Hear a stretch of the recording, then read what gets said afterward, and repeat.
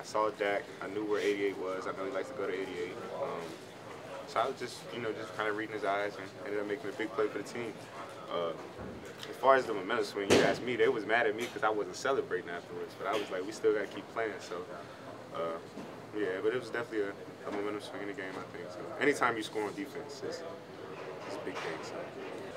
And what was that? That made it, what, 20? No, that was 14. Was it 14 nothing at that point? 27. It was 20 nothing. So all right, never mind. That was kind of big, man. It was kind of big. It was kind of big. That's a big deficit to come back from. So it was good to go out there and make that play and celebrate with the guys. Darnell, you have more fun playing or proving people wrong? Both. But proving people wrong, it keeps playing kind of fresh. It keeps it kind of like a revolving. It gives you a reason to wake up every morning. So.